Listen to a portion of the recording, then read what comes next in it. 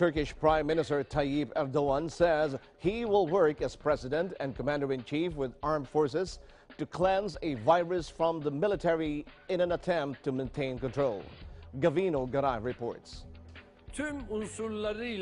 Turkey's Prime Minister Tayyip Erdogan has declared a 3-month-long state of emergency. The swift measure is an attempt to shore up last week's failed military coup and bring stability to the country.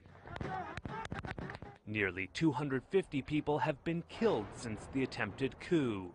He called the emergency state necessary to cure a, quote, virus from the military, saying it was fully in line with the constitution.